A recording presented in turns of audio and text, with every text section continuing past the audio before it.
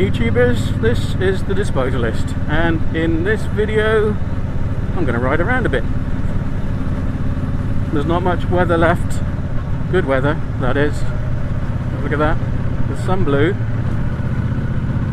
but there's not much left this year, so I'm trying to make the most of it. Also, I have a few more sparkly Farkles to show off, which I never know whether to be a little bit embarrassed about, but hell, if I like them, who cares? There's one very obvious one right in front of you there.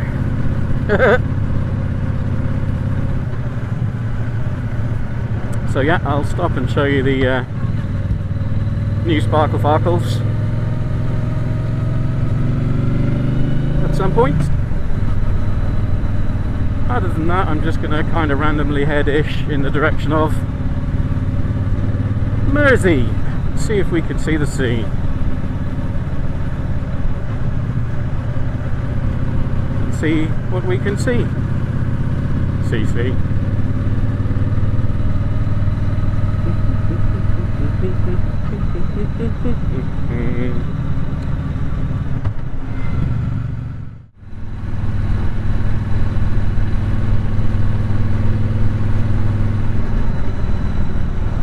Really hoping those blue skies break through a bit more, and that those dark ones over there don't leak on me.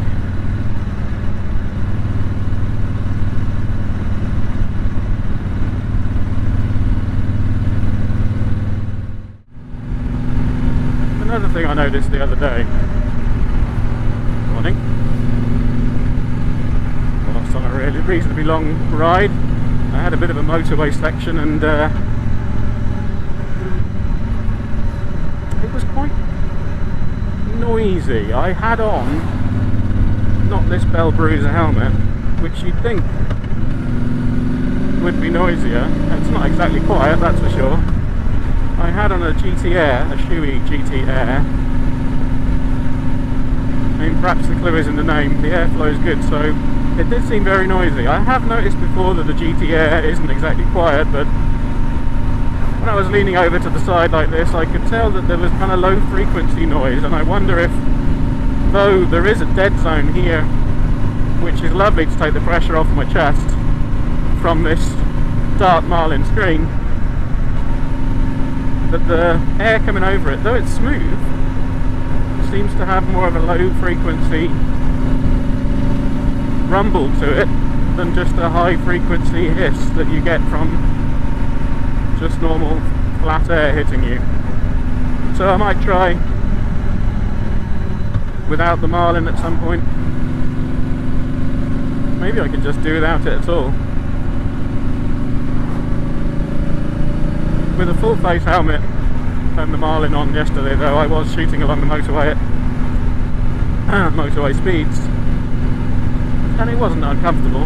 I mean, it wasn't as pleasant as tootling along like this at 50, but it wasn't uncomfortable. So we'll see. Fly screen or no fly screen. Oh, forgot that huge pothole was there. Good grief. So for this trip I have turned down the recording level on the chin bar mic, or rather on the Tascam recorder that the chin bar mic plugs into, and I have removed the negative exposure compensation on the chin bar camera, the GoPro 10.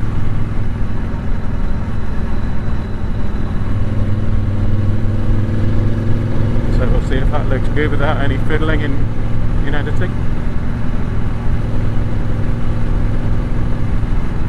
It's one test, aside from just having a nice ride.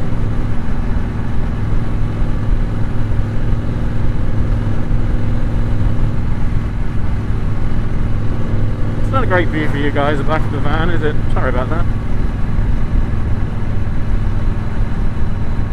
Should just slow down a let him get away a bit. I think you'll have a less interrupted view of the tunnel of trees, a rather pleasant tunnel of trees. Some beautiful British countryside. I'm putting more and more miles on my Speedmaster here. I have not decided upon a name for her yet, but we are falling in love more deeply every day. It's just such a joy to ride, and great for my busted knee with the pegs forward.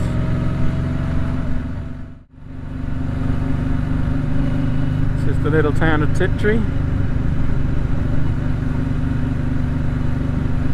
where the famous Wilkins jam factory is located. And even if you're watching this YouTube from the other side of the world, if you've ever been in a big hotel or on an airplane flight or anything, you've probably seen, you might not remember, but you've probably seen a tiny little Wilkins jam pot.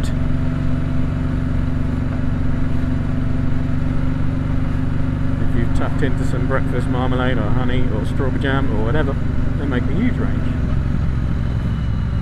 And the little Wilkins factory's got a very nice visitor centre. Well, I say visitor centre, there's a little bit of a as a room they call a museum, which is interesting nonetheless. But there's a nice cafe and a shop with all of their stuff in, really good stuff. So I highly recommend a drop in. It's hardly a day's entertainment for the family, but certainly worth a drop in for anyone. If you fancy some cream teas and scones with the best jam in the world.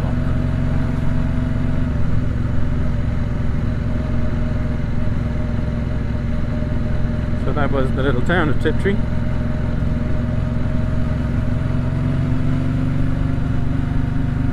Jam factory coming up on our right. Not those flats, though I think they were originally buildings for the people related to the jam factory. I might just take a little ride in. I can do that for you. I'll do that for you, just so you can have a look. It's nothing exciting, but sorry, Mr. Skipman. Tiptree jams. Lots of fields full of fruit. Over to the left. Ooh, look at those blue skies and a little bit of sunshine just to light up the jam factory for you. Let's take a tiny tour around the car park.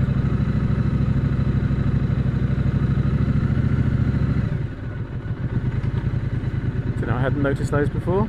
Some original classic farming equipment. And the shop is just in there. And over the other side they've got a little garden.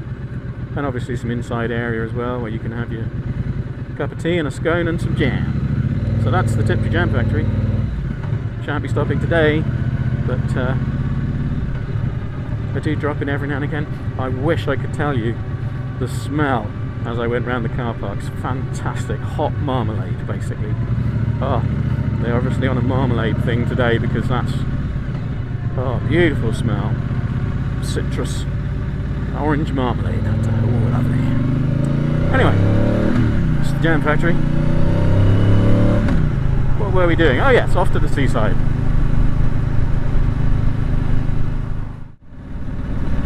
If I get, he's expecting bad weather. If I get tiddled on, tiddled, if I get tiddled on, just an excuse for me to give her a good polish later.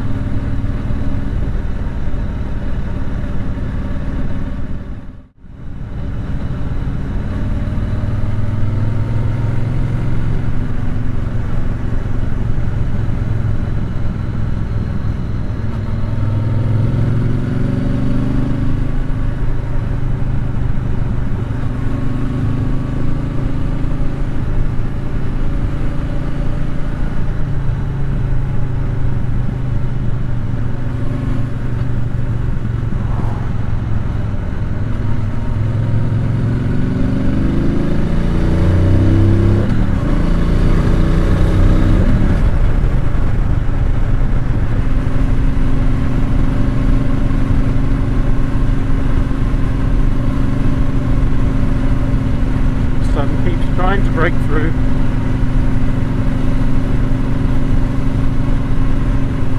I appreciate your efforts. Don't give up now.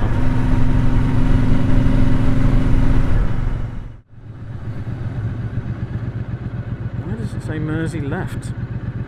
That doesn't seem familiar. I'm pretty sure you can get to it another way because I have before, but what the hell? I'll follow the signposts because I don't really care what route I take, to be honest. And this is a nice new road.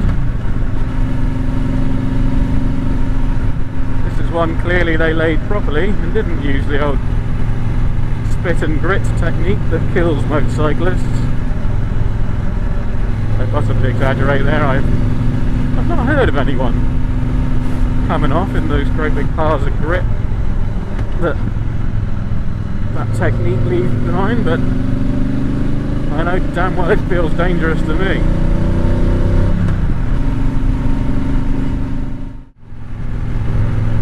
Hello, sheep.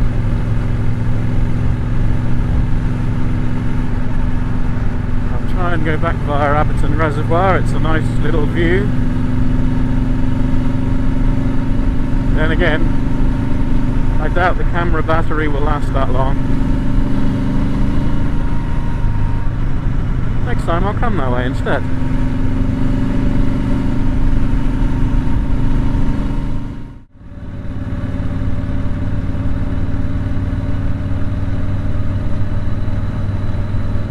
Look at that horn. Listen to the way I say horn. You'd never know I was brought up in Gloucestershire.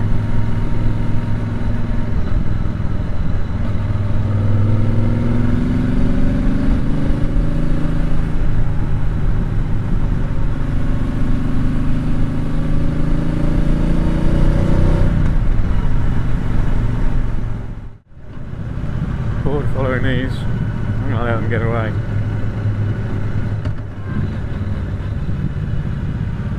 What beautiful grasses.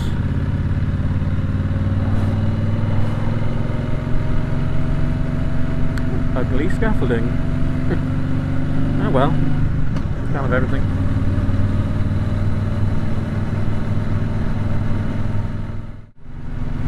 So I wonder how this camera is managing with a mix of blue and white fluffy clouds and grey, but still quite bright with the sun behind it. It's a good experimental bright for the camera, if not entirely pleasant for that reason.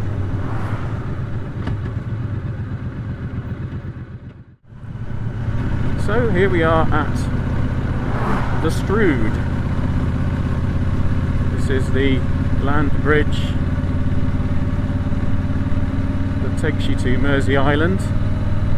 It's not really an island, it's one of those where the Strood here at high tide can be cut off. So it counts as an island sometimes, you know.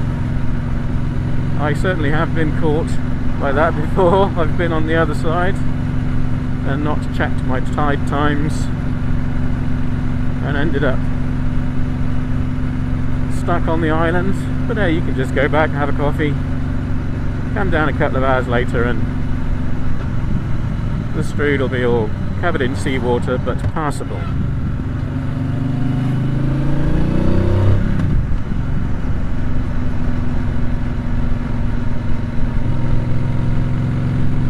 Trying to give you the view but still be looking ahead as well.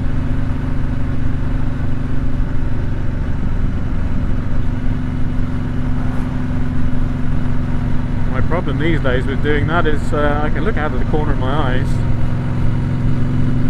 to look ahead obviously, but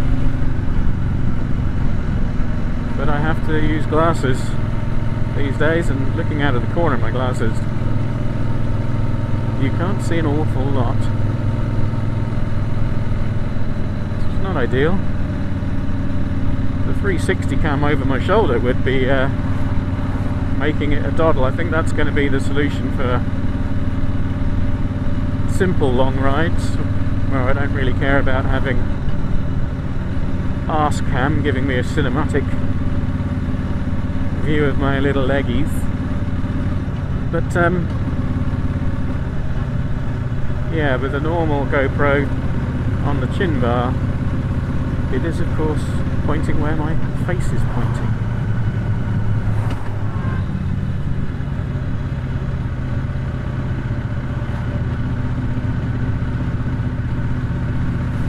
So not unusual for Mersea, I'm following a troop of cars in. I'll try and find a quiet spot,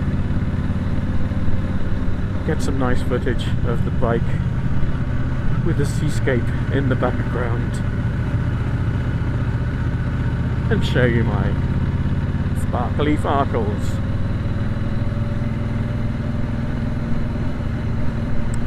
This is West Mersea. It's the more seaside towny type part of Mersea. East Mersea is obviously just along the beach to the east. It's a little quieter. There are a few holiday parks that way, but not so many shops and things. This is where the actual town and the more beachy beaches, where all the beach huts are. East Mersea is a bit more natural and quiet.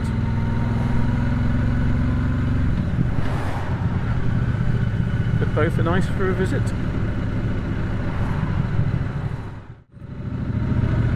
East Mersea perhaps better if you want to go for a quiet walk and take in the view and the air.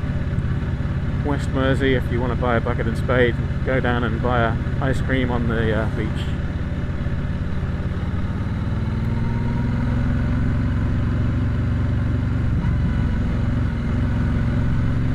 So I know there is a parking spot down the end of this private road,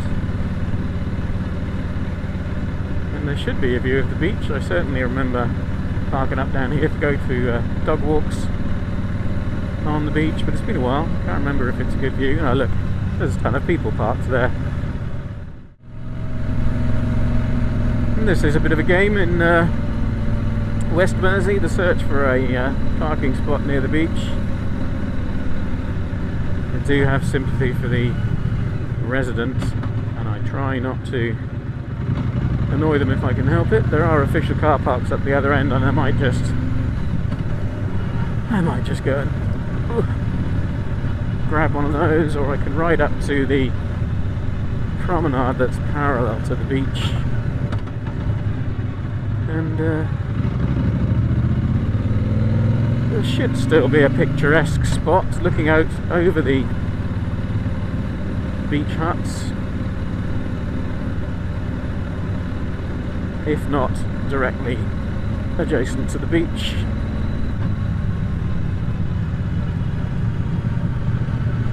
So here are the beach huts, wind farm in the distance, power station over there. It's not exactly the most picturesque seascape in the world, but it is more than pleasant. See, there's a load of beach huts. Quite a few beachfront properties, residential. I'm sure one or two of them are B&Bs for hire as well. Yeah, that's probably a good spot there, but I'm going to go to the end of the promenade and see. Little kids' playground.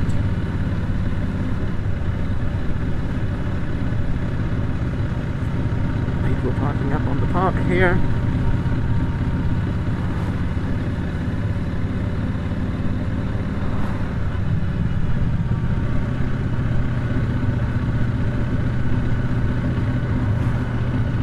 Go in there.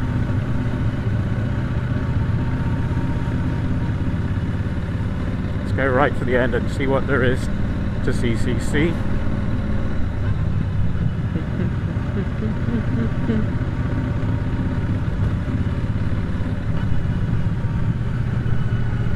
This is the car park right at the end, public car park, and this is this bit here is, yeah, there's a beach shop. And this is a holiday park. There's public access. Because these beach huts are in the holiday park, no doubt, they're all delightfully painted. rainbow pastels all the way down.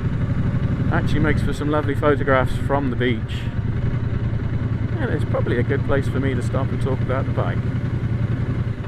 Let's just hop up this massive curb. Ooh! Right. Yeah, perhaps the back of one of these. I'm going to have a look down the end now. It's a big hump. Do you know, I've never been down to this one. I've always assumed this is just holiday park, but it looks like they've got a whole cafe restaurant-y thing going on, and I'm sure they wouldn't mind the public turning up. Must try that sometime. Huh. You see what you get when you just have a wander. Scrape. That hump was big enough to get me. The Speedmaster certainly does have.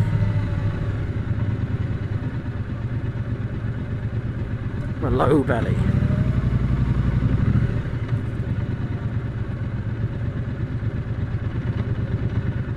Yeah, if it weren't for that parked car, this would have been the ideal spot. But not so hot. With a big estate stuck there. So I'm going to head back. Oh, the sun's trying to come through. There it is. Good on ya. Scrape. Stop that. Right, where did I say would be good?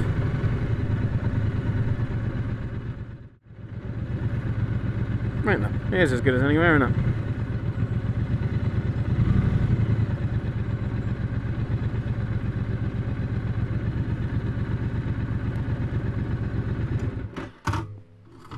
Oh.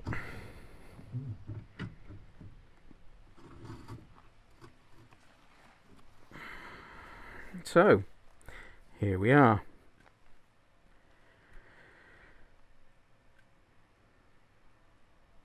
My Triumph Bonneville Speedmaster 1200 2021 model.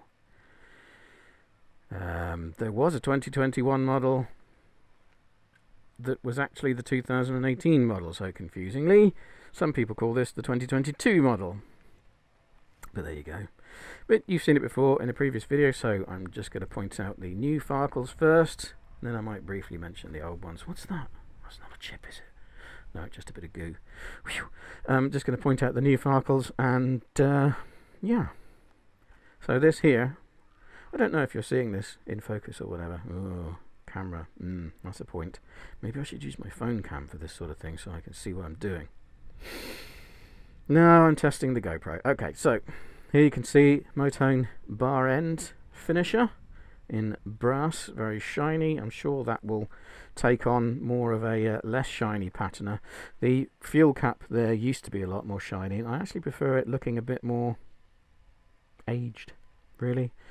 So I'm sure it will lose its shininess, extreme shininess. And just to point out another extreme shiny, especially against the black there, you can see the oil filler cap is a new one, again from Motone. When I first saw those ribbed ones, or whatever they call them, it's actually named Roswell, I think, because it looks like a UFO. And I thought maybe that was a bit much, but no, I quite like it now. When it's on, I quite like it. It doesn't look quite as extreme. And you can see this one, that started off with a kind of aged look, a brass aged look. Again, that's a Motone cover. Oh, while I'm down here, I'm just going to crouch a bit. These are the brass bobbins I've just put on. I did have some Triumph ones, but I could not resist these. I know they're a functional item, but they make that functional item look good enough to leave on. I'm going to have to keep polishing it though, because it's going to get exhaust crap all over it. Just while I'm down here as well, you can see in the distance there the brass cover for the valve, brass valve cover. I'd be amazed if no one steals that before too long. You can also see there I've gold painted the Cobra lettering and icon on my tyres. I thought that might be a bit over the top. You might think that is a bit over the top. But actually I really like it. Now it's there. I love it. I think it really, it's what they call an accent, and I think it's good. Now this badge I did myself, which is why the corner's peeling up. I'm going to have to put some more sticky on that, aren't I? This badge I did myself as an experiment. I didn't like the original, was black lettering on white. I wasn't too fond. This I spray painted and then used a pen, a gold pen. So it's a bit of a lumpy job. It's difficult. The gold pen was difficult to work with, but it's done what I wanted, which was to see if I liked it like that. So eventually now, when I find somebody who does it properly, I'll get them to do it properly perhaps. So here, man, that's a bit of bling, but I could not resist it. They didn't have them when I first started putting diddly bits on my bike, but that brass one is a new thing and I couldn't resist putting that on.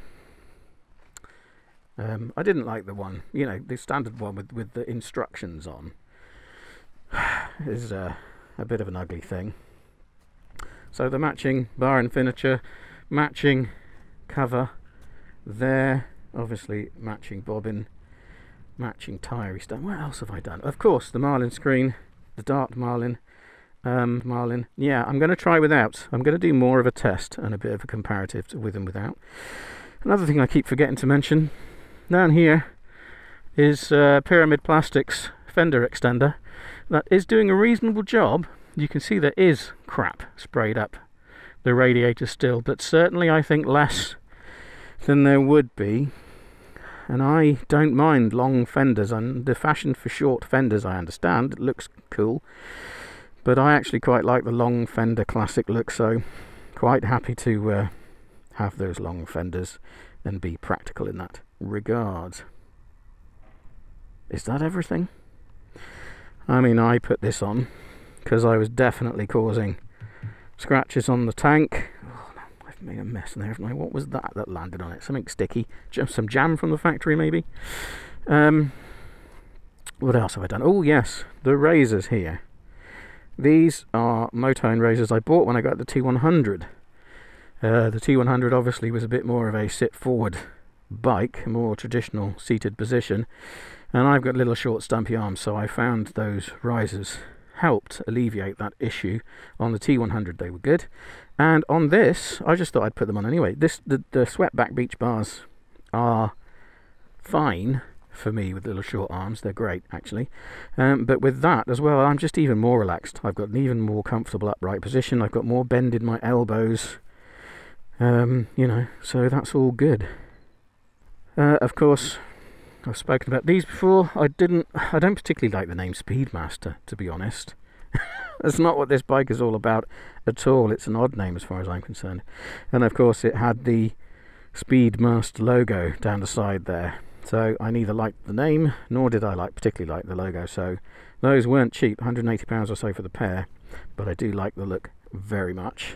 Mirrors, of course, are not the originals. The originals were the big Mickey Mouse, very functional, and they did look classic, I must admit. But considering this is a cruiser, bit of a more American style, these suit it quite well, I think, and they are actually even more functional.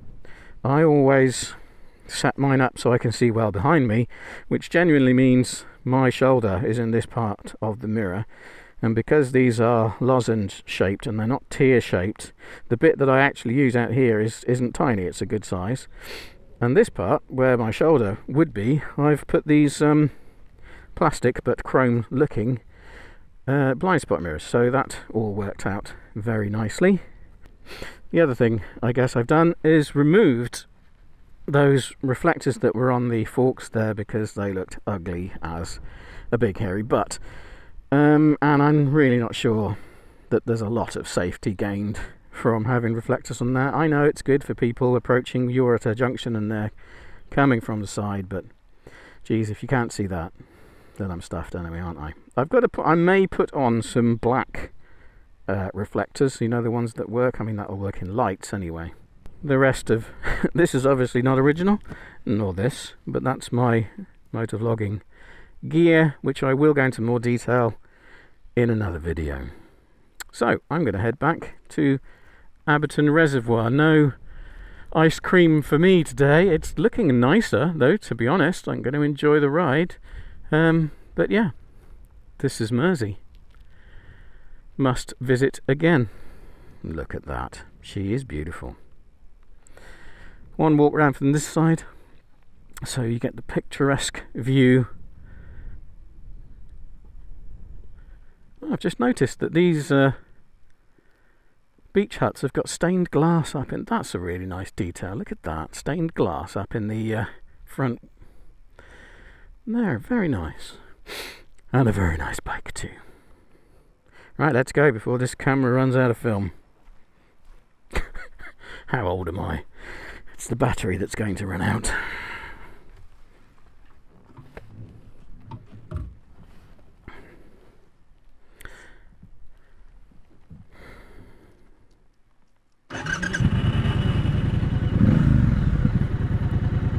Okay.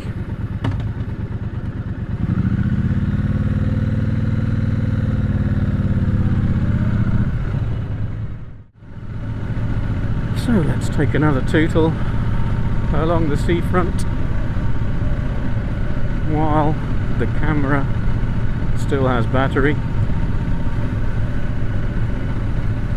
It's a lovely day for it, actually. I adore days like this.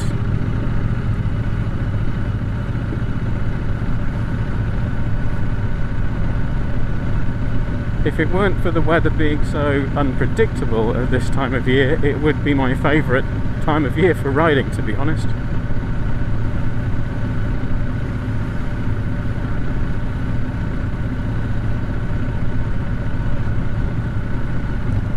There's where you get your chips and ice cream for the beach. Two Sugars Cafe. Cafe? Gosh, I'm posh.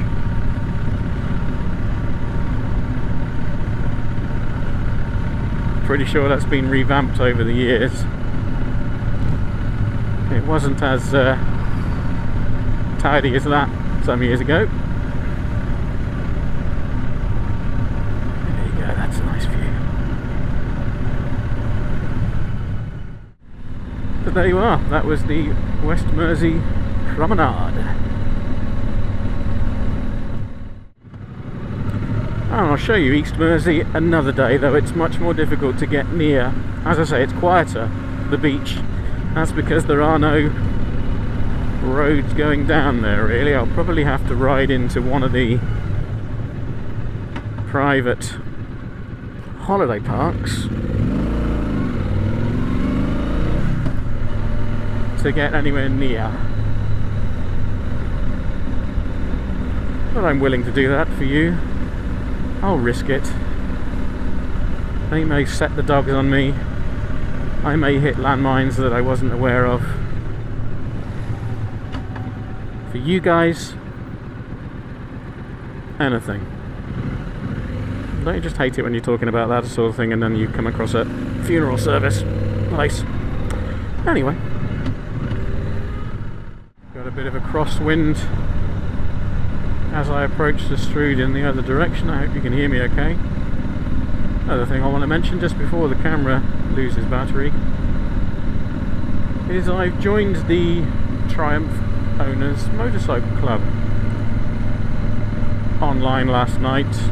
Bit of a to and fro on the forums, but I don't exactly know anyone yet. But yeah, I've joined up, so I plan to get along to a couple of the local clubs and events. I'll try and see there's a South Essex one, but they seem to be meeting around sort of Grays, that kind of area, which is a bit of away from me. My other option is the Suffolk Club, which are a bit nearer. So I'll probably go along to both, and they can enter into a bidding war for who gets me.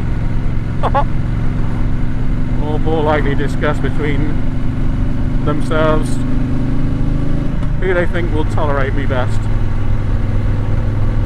But yeah, looking forward to meeting those folks. I imagine that there will be a good mix of old bikes and new bikes, and old folks and new folks also. I explained on the forums in my introduction that I've got a bit of a weird background myself. yeah, that's probably an eclectic mix of people, given that there's probably an eclectic mix of Triumphs.